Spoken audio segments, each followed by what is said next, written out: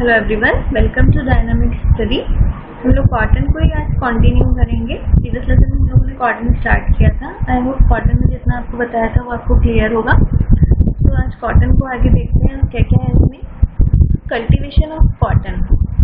Cultivation of cotton में देखते हैं the principal cotton producing reason are Egypt, southern United state, India, Brazil and western Brazil, the western and southern coast of America and East Indies। ये सारे जो regions हैं यहाँ पे क्या है, जो कॉटन का प्रोडक्शन होता है इन सभी जगहों पे, जैसे कि इजिप्ट है, साउदर्न यूनाइटेड स्टेट है, इंडिया है, ब्राज़ील है ना, यहाँ अमेरिका है, ईस्ट इंडीज, यहाँ सब जगह पे कॉटन का प्रोडक्शन होता है। तो इसीलिए इनको बोला गया है कि प्रिंसिपल कॉटन प्रोड्यूसिंग रीजन, मतलब मेन जो रीजन है कॉटन प्रोडक्शन के वो ये है। It requires 200 days to continue warm weather with adequate moisture and sunlight.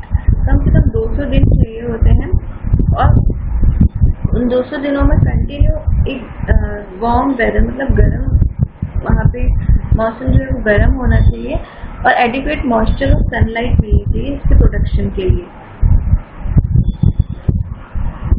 Frost is harmful to the plant. Frost जो होता है वो प्लांट के लिए हार्मफुल होता है। मार्च and April month are suitable for plantation.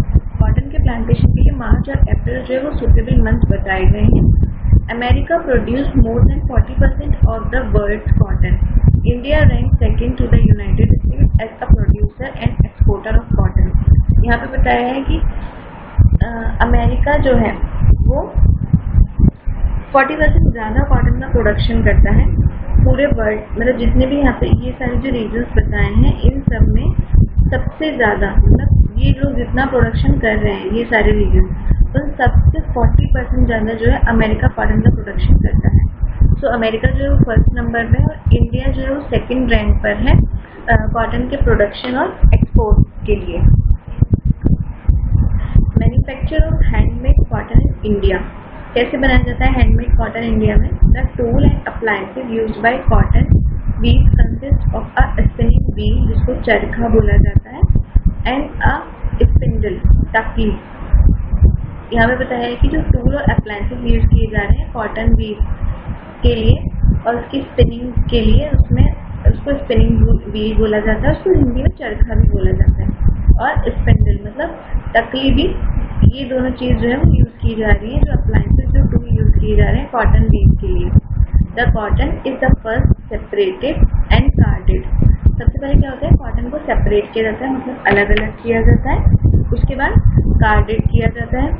अ बो शेप्ड बीटर नोन एज धून is used for the purpose. The string of the बो is placed on the cotton and it made a vibrate bye means of a wooden hammer. क्या होता है, एक बो shape का एक इंस्ट्रूमेंट कह लीजिए होता है जिसको बीटर कहा जाता है। तो बो शेप का एक बीटर होता है जिसको धुन कहा जाता है और इसको किस लिए यूज़ किया जाता है कि इसमें तार लगी होती है, तो जो तार होती है बो की उसमें कॉटन को उस पर लगा के फिर उसको वाइब्रेट किया जाता है। वाइब्रेट किसी वुडन का हैमर होता है जिसके थ्रू उसको चलाया जाता है। तो इस प्रकार से हैंडमेड कॉटन को बनाया जाता है इंडिया में।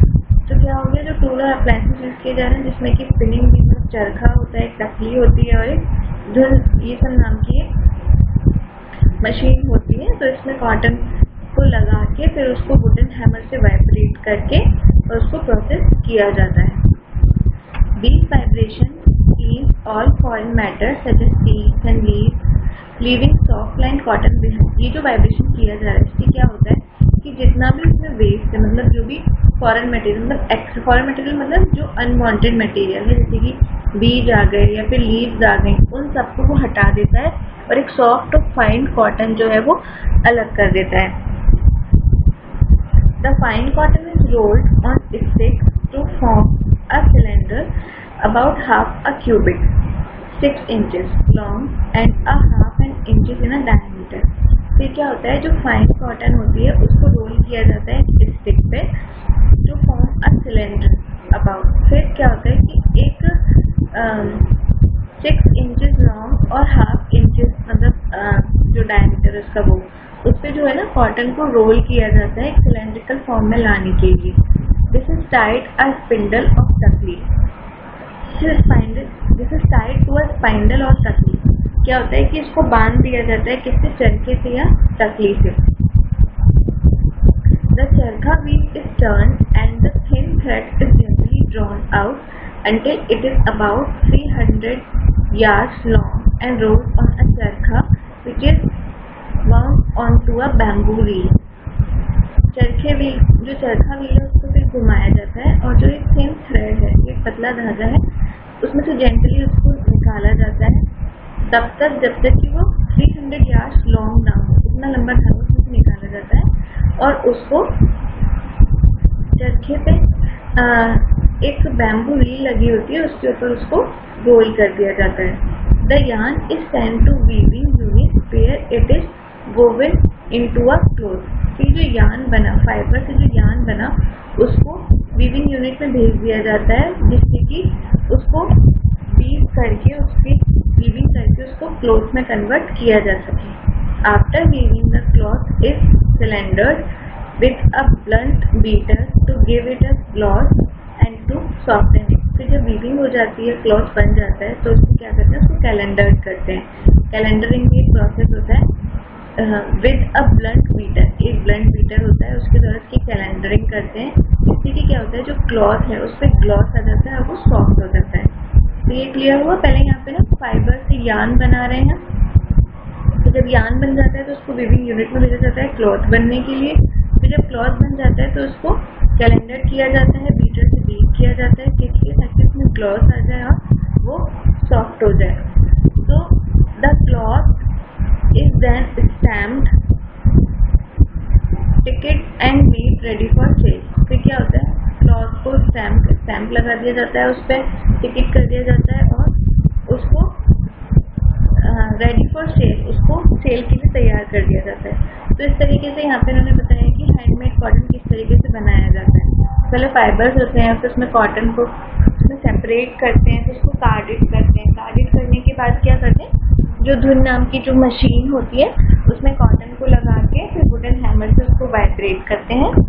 वाइब्रेट करने से क्या होता है कि जितने भी फॉरेन मैटर है, मतलब जो भी उसमें सीड, बीज है या फिर जो पत्तियां हैं वो सब है, उनको वो अलग कर देता है और एक सॉफ्ट फाइन कॉटन जो है उसको अलग कर देता है। उसके बाद क्या होता है, जो फाइन कॉटन निकला है उसको एक स्टिक पे रोल करते हैं।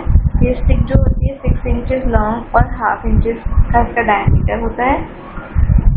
फिर चरखे व्हील पे इसको बांध दिया जाता है। फिर चरखे व्हील को जब घुमाते हैं तो एक थिन थ्रेड निकलता है उसमें से, उसको तब तक निकाला जाता है जब तक कि वो 300 यार्ड लॉन्ग, उसकी लेंथ इतनी ना हो जाए।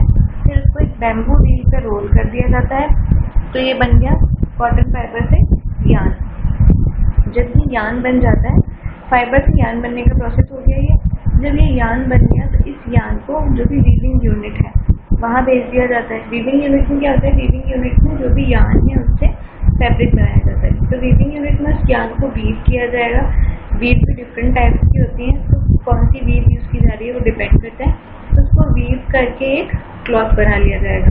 फिर वीविंग के बाद जो क्लॉथ बनता है उसको कैलेंडर्ड किया जाता है। कैलेंडर मतलब ये एक टाइप ऑफ फिनिश होती है, जैसे कॉटन में हमने पढ़ा था कि मर्सराइजेशन है ना, तो ये कैलेंडरिंग भी एक टाइप ऑफ फिनिश है।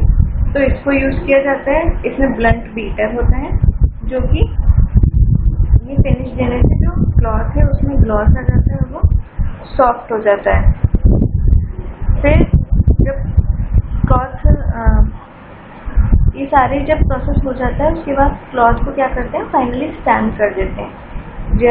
जिस भी यूनिट के थ्रू उसको, जिस भी शॉप के थ्रू या जिस भी मार्क के थ्रू उसको सेल करना है उसका स्टैम्प उस पर लगा देते हैं, टिकट कर देते हैं। अगर उसको एक्सपोर्ट करना है या इंपोर्ट करना है जो भी है तो उसका टिकट लगाते हैं और उसको मेड रेडी फॉर सेल के लिए उसको इस प्रकार से तैयार कर दिया जाता है।